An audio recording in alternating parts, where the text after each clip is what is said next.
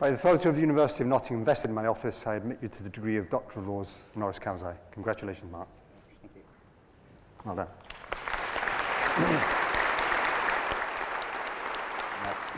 That really makes it very special. I had a fabulous time here between 1982 and 1985.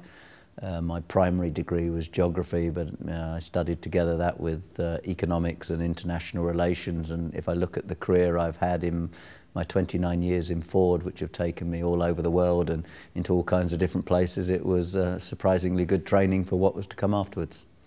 I had a lot of fun. I was in Lenton Hall for 3 years. I decided I had the rest of my life to cook and wash up and worry about that, and I was quite involved in hall sport and that sort of thing. I played football for 3 years and enjoyed that. Professor John Cole was a great exponent of regional geography, and I can remember at the start of every lecture we'd be doing, ironically, one of the big studies we did was the USSR, and he would lay out sort of 10 different characteristics about a country that you were going to look at and study and understand and how they all fitted together.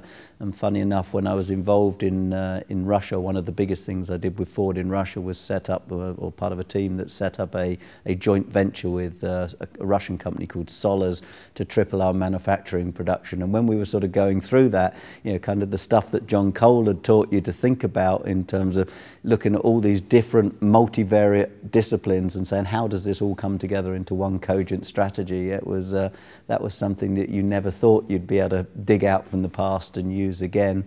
You never quite know what you're going to need in life, and I think one of the advantages of a degree like geography and the breadth also to do economics and international relations was that you had a very broad sort of background, that when you come into a company like Ford and do the type of roles I do now, there is no cookbook to it. It is really looking at everything that is going on and saying, well, how do I turn that into a sort of cogent strategy that we can move forward on?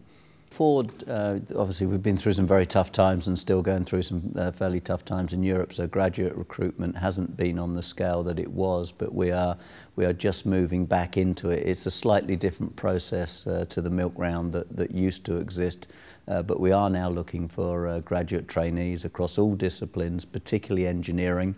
There's a lot of, within Britain, there's a lot of engineering goes on for Ford, particularly on the design engineer of low carbon technologies.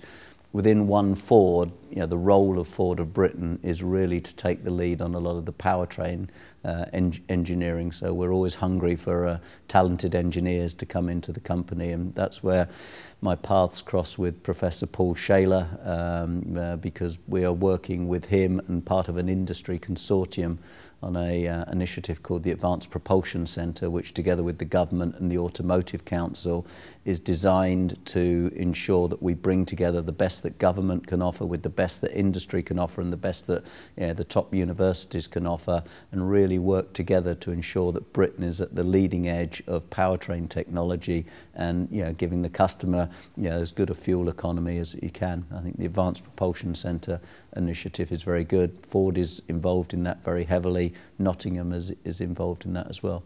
My elder daughter has just completed her first year of medicine here, and if you really want to understand the circle of life, is to bring your daughter back to the university where you met her mother, and the university admissions showed no mercy because they even put her in the same hall of residence that I used to be in. So that was a special memory, and nice that the tradition continues.